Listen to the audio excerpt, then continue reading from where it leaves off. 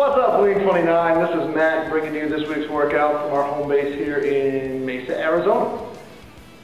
This week's workout is called LEAN29 Bodyweight Only. Should be pretty obvious why we call it that. There's 4 exercises, maybe 5 exercises, depends how you look at it, I guess. 4 main exercises, and they use only our body weight, okay?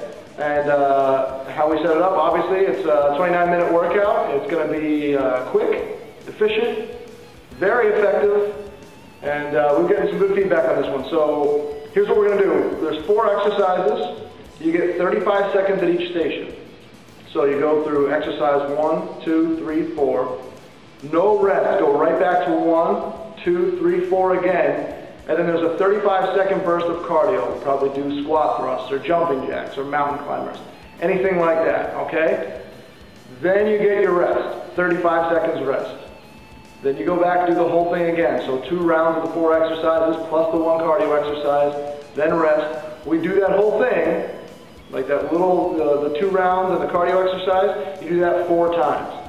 So by the end of the workout, you've done 8 sets of each exercise and 4 sets of the cardio exercise. Okay? Then you do your stretches, then you're done. 29 minutes. It's over. Alright? So let's get to it. I'll show you the exercises, and this shouldn't take very long at all. There's only 4 of them, right? Okay, let's get to the first one. It's prone cobras.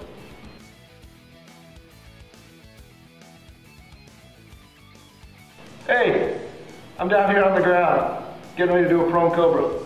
Okay, here's what you do. You lay face down, you put your arms out to the side, and then you pull your chest up off the floor. Okay, so you're down here, arms out to the side and down like this. First thing you want to do is kind of pull your shoulders back, raise up off the floor, okay? Now you can do this 2 ways with this exercise, with this group. You can do 35-second hold, just pull yourself up and hold it there. Or you can come up, hold for 5 seconds, slowly back down, come back up. Okay, so you can do reps.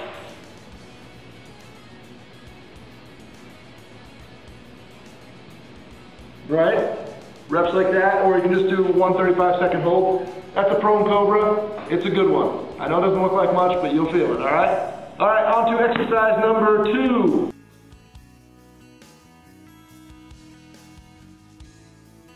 All right, exercise number 4. Number 2. I'm way ahead of myself. Exercise number 2 is split squats. What you're going to do is find yourself a bench like this, okay? Put 1 foot out in front of you, 1 foot up on you, or up on the bench behind you, okay? Turn your hips straight, squat, come on back up, okay? Get nice and deep if you can. Go down as far as you can comfortably and safely, okay? One of the mistakes I see, the most common mistake I see probably with these, is that people don't take a big enough step out from the bench. They end up getting all crunched up in here. That just makes for an awkward movement. Make sure you get this foot nice and far enough out here that you got enough room to do a good squat. Okay? That's a split squat. We'll move on to exercise number 3, which is push-ups. Fun push-ups.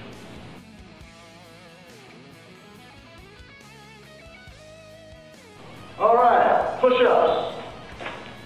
I know, I love my push-ups. Put them in these workouts all the time. So, you get yourself a mat if you'd like. We all know what a regular push-up looks like, right? Okay, so the way we modify them though in LEAN29, because not everybody can do a full push-up. So you put your knees on a bench, or on the mat, right? Do knee push-ups. Okay, or we usually keep a bench handy so that you can do them onto the bench. Anytime you put a push-up on an incline so that your hands are higher than your feet are, whether it's if you're doing this at home, if you're on a couch or a countertop, or the front of a chair, anything. I mean, anything you can lean onto, it's going to make the push-up easier than if you're doing it on the floor. So, push-up on a bench like this, okay, is easier than a push-up on the floor. A push-up from your knees on a bench like this, okay, is easier than push-ups from your knees on the floor. Because again, my hands are higher than my knees or my feet, depending on what I'm using. Okay? So that's how we modify push-ups in Lean 29. Again, you've got 35 seconds at each station. So you've gone from 1 to 2. This is the third station. Now we're going to go to station number 4 right over here and show you the tripod.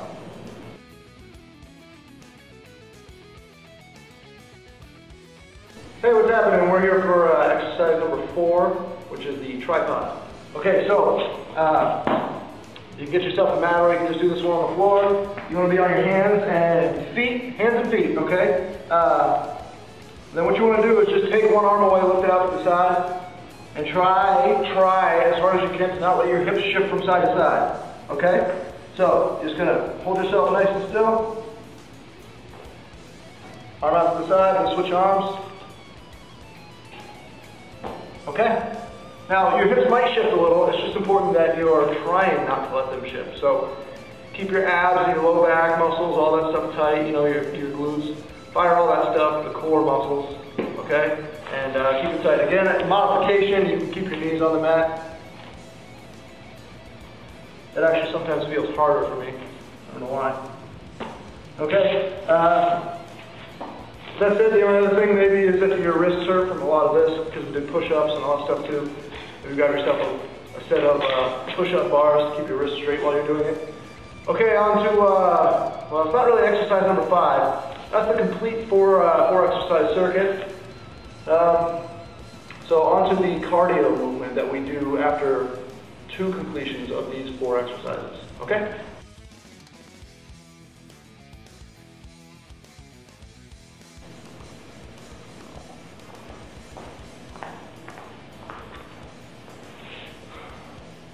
Hey, we're here for the cardio exercise. It's, remember, 2 circuits of the first 4 exercises, and then 35 seconds of this. The standard is going to be a squat thrust. Okay, we've done this one before in Lean 29. Squat down, put your hands on the floor, kick your legs back, bring them in, stand up. Do those as fast as you can safely for 35 seconds. You'll get the heart rate up, okay? All right, that's it.